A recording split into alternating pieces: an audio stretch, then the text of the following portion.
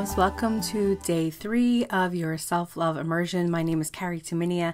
If you are new to my work, I am a love and relationship expert and an energy worker. And I am putting together this 5-day self-love immersion to help you love your authentic self. We've already covered, if you haven't caught up, the links to the previous videos are in the comments. Please do check them out. And today I wanted to chat with you about where we learn self-love in the first place. Because again, so many people come to me, and so many women that I work with, and so many women and men that I encounter online have this sort of flawed idea of self-love. And we talked about this in day 2 a little bit, that it just sort of happens, that it's something we can flip a switch and then we're good. You know, if we do the right combination of things, if we do the right combination of like crystals, baths, full moon, that suddenly we'll find ourselves in this place where we just love ourselves unconditionally, and it's as easy as that. And I challenged you yesterday to begin to think of self-love as an ongoing process, to think of self-love as something, a practice, so to speak, that you have to commit to. Because as human beings, we will all naturally fluctuate along the scale of self-love, from sometimes self-hatred and self-dislike to self-like and self-love and everything in between. And that fluctuation, those experiences, are a natural part of our human learning and our human evolution. Yes, our goal is to get to a place where we are not affected by our external circumstances and where we love ourselves regardless. But that is something that takes practice, and it takes commitment, and it takes a process to begin to understand how to bring that level of unconditional self-love into our lives. And one of the first things that I ask people to do as we begin to explore their self-love patterns, to understand where they are in the process right now so that they can intentionally move up that scale of self-love, one of the really important things to do is understand that for many of us, what we know about self-love, how we feel about self-love, what we practice when it comes to self-love, or just self-regard in general, is something that in part we learn. We learn from our childhood experiences. So I want you to take a moment with me. And before we go any further, before we talk any more about where this happens, I want you to think about your primary caretakers, whoever took care of you the most when you were growing up. It could be your parents, perhaps it was a nanny, a grandparent, an aunt, foster parents, whoever spent the most time in your childhood caring for you, meeting your basic daily needs, and interacting with you as a kid. And I want you to ask yourself, and this question's going to be a little bit strange. You might be thinking, what does this even have to do with my self-love? And I'm going to tell you. But I want you to ask yourself, what does that person or those people that cared for me as a child, that I interacted with the most, that I was around the most when I was growing up, what did they believe about self-love? How did they regard themselves? And the answer to that question is deeply important. And the next question, so there's 2 questions, is, what did they believe? How did they regard themselves? And the next question is, how did you know that?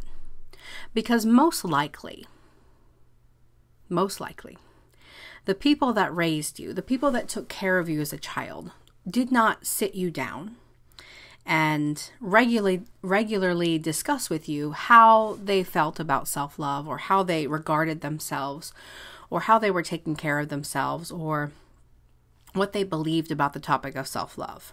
That did not happen for me as a child, and I have not met many people who had an experience where that conversation was something that happened, where there was a conscious, tangible talk about the topic of self-love.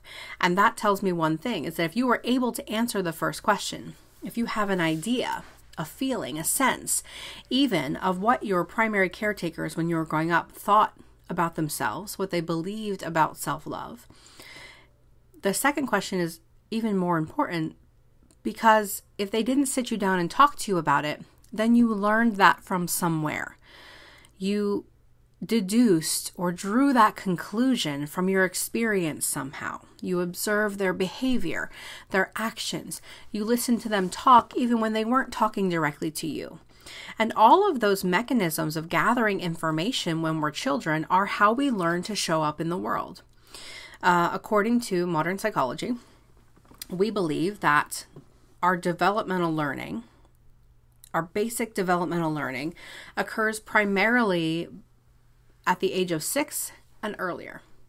And so I often challenge my clients to begin to think about, what were my experiences? What did I observe? What information did I gather from my home, from my household, from my primary caretakers that taught me about how to regard myself, how to take care of myself, how to love myself? And the reason that that's important is because those things probably didn't happen on a conscious level. Those things that you learned probably didn't occur via a sit-down, face-to-face formal conversation.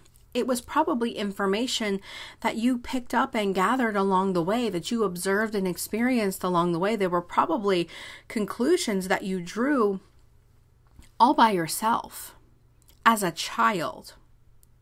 And many of us have never taken the time to evolve past what we have learned as a child, what we deduced and concluded as a little kid. And so many of us are running our self-love practices. We're running the way that we think about self-love, the way that we regard ourselves in our day-to-day, activities based on the thoughts and opinions and conclusions of a 6-year-old. And I don't know about you, but I like to think that I am a different person now than when I was 6. And so the question to you is, what was missing? What was missing from what you learned as a child to what you need now in your current experience? And what beliefs or conclusions might you be living to that are no longer accurate for you? What needs changing and adjusting? What models did you have as a kid that maybe you picked up things, learnings and information from, but maybe they aren't all that accurate. Maybe they're not great models. That's true for a lot of us. God bless our parents, but sometimes they weren't the best models for self-love, and that's okay. They were doing the best that they could at the time that they, with the time and resources that they had. But that doesn't mean that we have to take those learnings and those conclusions and carry them into our adulthood. It doesn't mean we have to keep living to them. We're allowed to reevaluate and change and adjust what we have learned as a child and change it to something that works for us now, because we're all constantly growing and evolving and learning.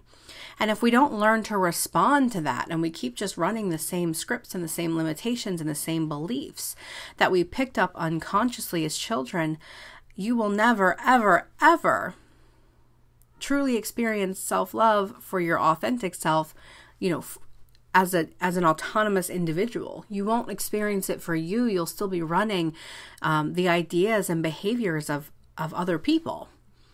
And so what I want to challenge you to do today on day 3 is we're going to do a really brief meditation to help connect you with your inner child and discover some of those beliefs and limitations and observations that you may have picked up.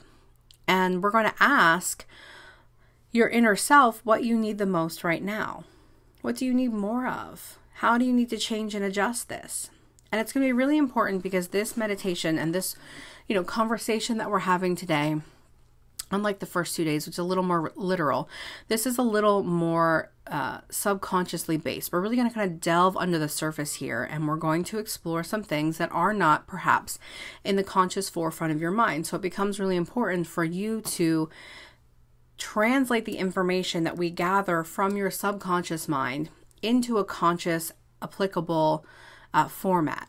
And so I'm going to ask you to do some journaling at the end of this video. So I encouraged it in the other 2 videos.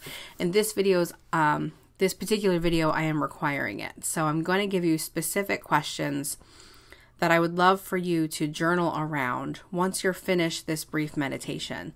And what those questions are going to do is they're going to help you really start to solidify the subconscious information that we find into your tangible conscious mind, so that you can then make adult decisions about, what does this look like for me moving forward? How can I adjust my beliefs around self-love and self-care and self-regard to serve me now, to serve my best and highest good now, not when I was 6, not based on what my parents did or didn't do, or my caretakers did or didn't do. I recommend that you have a pen and paper, a notebook, a journal, something with you right now while we do the meditation. Because what I find is sometimes people will have experiences, or they'll get information or have thoughts that are so important and so cathartic that it's really important that they just have the freedom to jot it down when it happens. And so I want to offer you the opportunity, if you don't have something to write with you, now is a great time to grab that before we go into doing the actual meditation. And the meditation, once we do it, you'll have an opportunity after the video. I'll speak the questions to you, but also put them into the description of this video so that you can access them whenever you need to. And what I want you to pay attention to is not only the information that you directly receive from your inner self, your inner child, but I want you to pay attention to any feelings, emotions, any specific thoughts, or memories that pop up for you, because those are really important. Whenever we access our subconscious minds and we begin to gather information, even if it seems unrelated, our subconscious mind is really, really good at sort of offering up whatever we need to know, whatever we need to address or deal with. And our conscious minds won't always in the moment be able to make sense of like, well, why is this coming up? This doesn't make sense to me. I don't think this is related. Don't do that yet. Save that kind of like parsing out and judging and figuring out what's important and what isn't for after the meditation. While it's happening, I want you to pay attention to everything, whether it's happening in your mind or even if it's happening in your body. So it's really, really important that you sort of commit to not judging until it's over, sort of thing. Please know that in the meditation, I'm going to use visual language because that language is the most comfortable for me. I understand and I know that most, or not everyone, sees visual imagery when they close their eyes and they meditate. And I want you to know that that's entirely okay. Feel free to sense or feel or guess even at the answers to the questions or the answers to the prompt, the meditative prompts that I'm going to give you.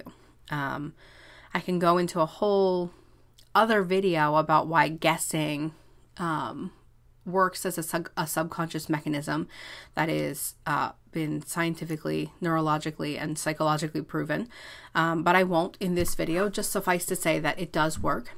And you can just guess. So if you don't know the answer to something, I want you to just guess. Go with your gut. Here in this actual practice. Make sure that you are in a comfortable seated position, somewhere where you're not likely to be disturbed.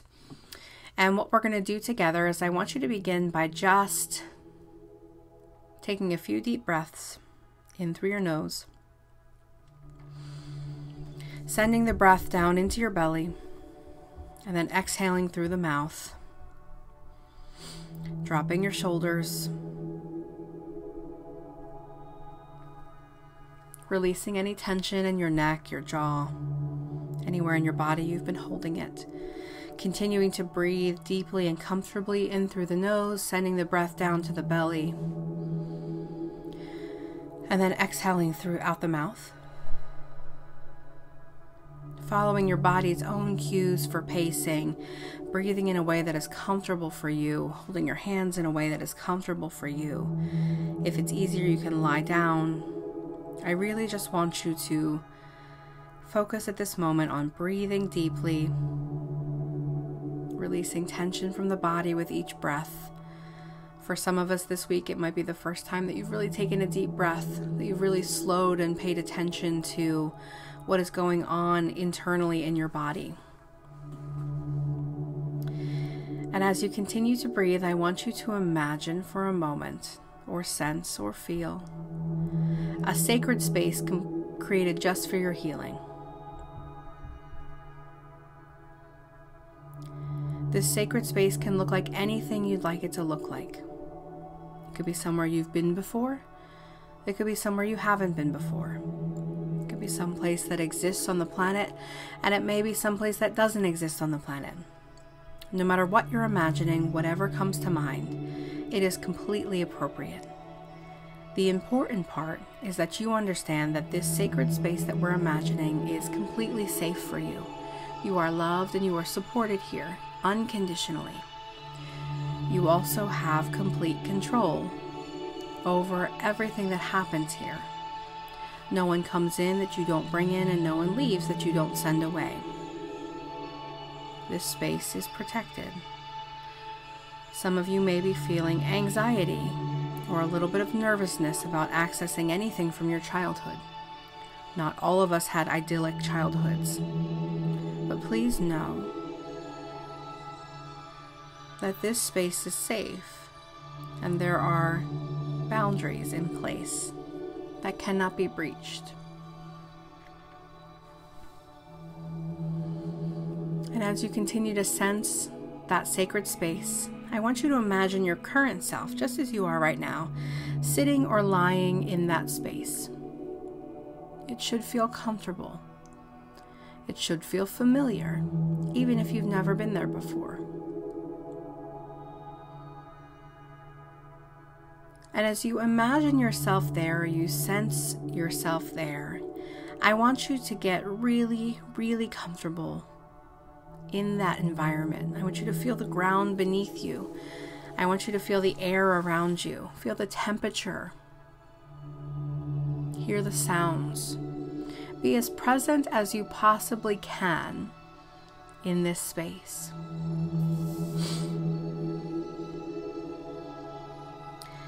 And when you're ready and you feel fully present in the space that you've created, I want you to ask your inner child to join you. And your inner child can look or appear as anything that shows up. It could be you at any age in your childhood. We'll trust that whatever age shows up is the one that was meant to show up. And as your inner child joins you in this space, I want you to pay attention to how he or she looks. What are they wearing?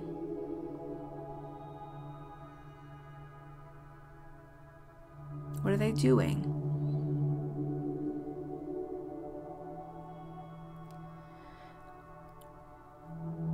How does their hair look?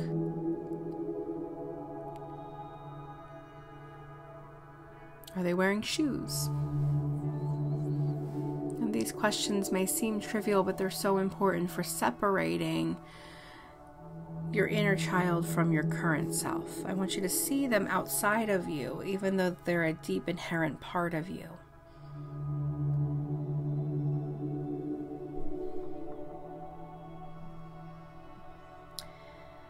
And then I want you to ask your inner child if it's okay if you talk to them.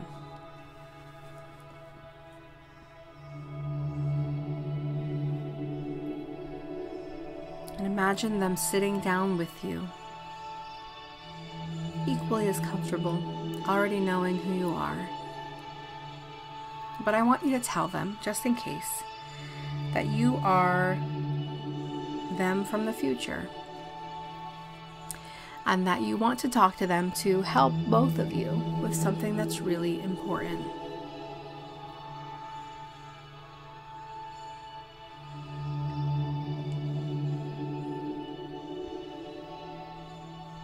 And then we're going to take a few moments and we're just going to ask our inner child some questions about self-love. And when they answer you, I want you to be open to receiving the answer in any way that it may come forward. Be open to receiving the information however they want to give it to you.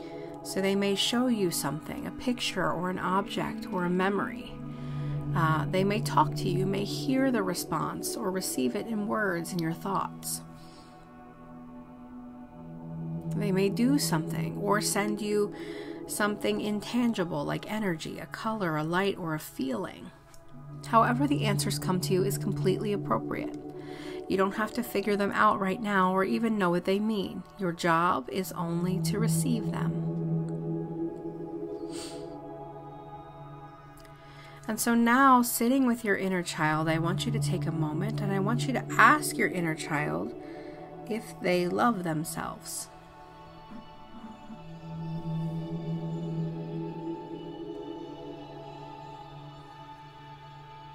Continuing to breathe as you receive that answer.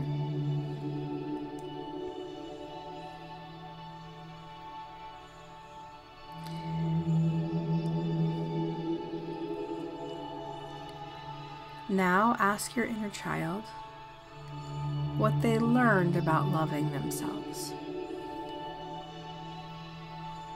Trusting that whatever answer they give you is the answer that you need the most right now.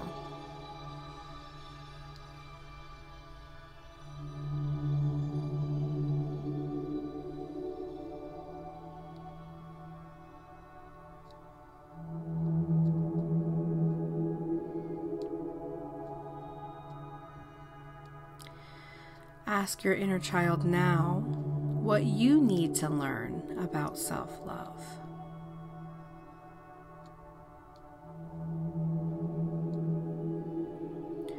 What truth would they like to give you in this moment about self-love? Perhaps they know something that you don't, or they remember something that you've forgotten.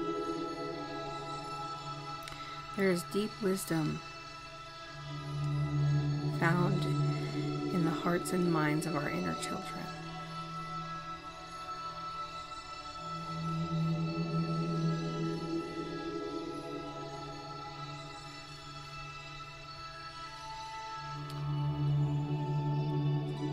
Once you've received that answer, ask your inner child now, what do you need the most? What do the two of you need the most to learn to love yourselves better?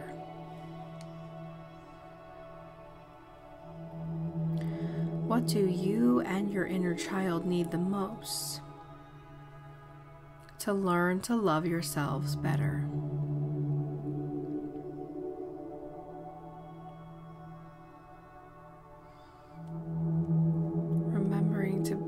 As you receive that answer in whatever form it chooses to come to you.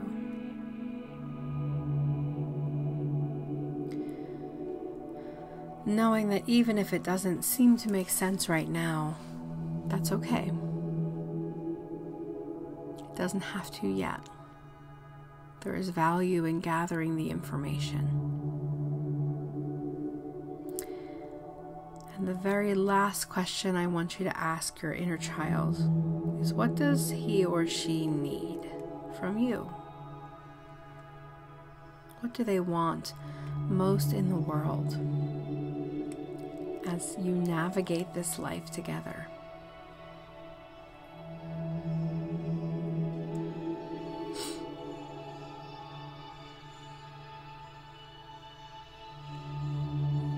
What does he or she need to hear or experience?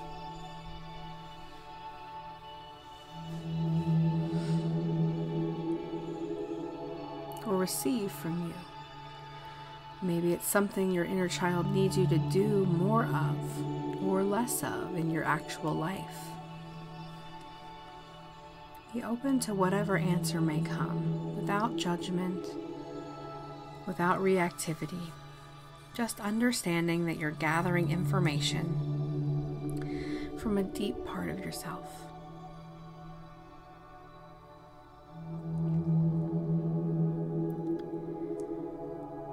And as you receive that answer, whatever it may be,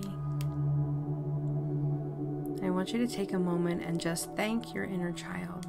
Send him or her deep gratitude for being a part of you, and for navigating life with you, and for experiencing and going through anything that he or she may have gone through as a child.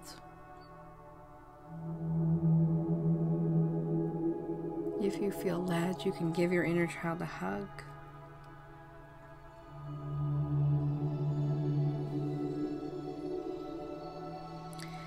And then And give that inner child permission to leave this space, to go back from wherever he or she came from.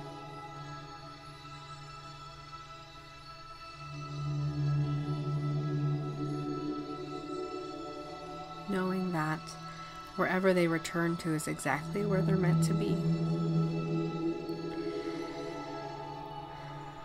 And as your inner child leaves, you can also imagine leaving the space, coming back down to your physical body, back down to this current environment, to begin to have awareness for your physical surroundings. Perhaps move your shoulders or fingers.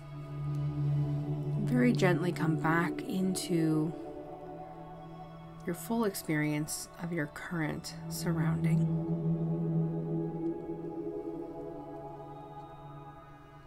Taking a few deep breaths. Again, in through the nose, sending the breath deep into the belly.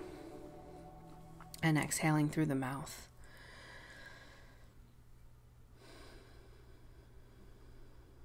And when you're ready, you can open your eyes, sit up, or change position as you feel necessary. And this is the time now, while it's still fresh in your mind, to just take out your journal. And I want you to explore the following questions in whatever method or way seems correct and aligned for you. You may want to begin by just jotting down some of the answers or information that you received, whatever stood out to you, anything that kind of lingered with you, just so you remember them. The first question is, what have I learned as a child about self-regard or self-love that may not be accurate? What examples or lessons do I need to release or let go of, or maybe need to be reconsidered?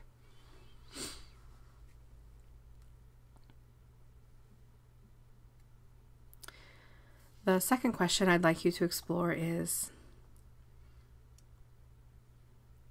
what about my childhood self, my inner child? What traits or characteristics or beliefs would help me or serve me or help me love myself better? What do I need more of from my inner child and his or her experience?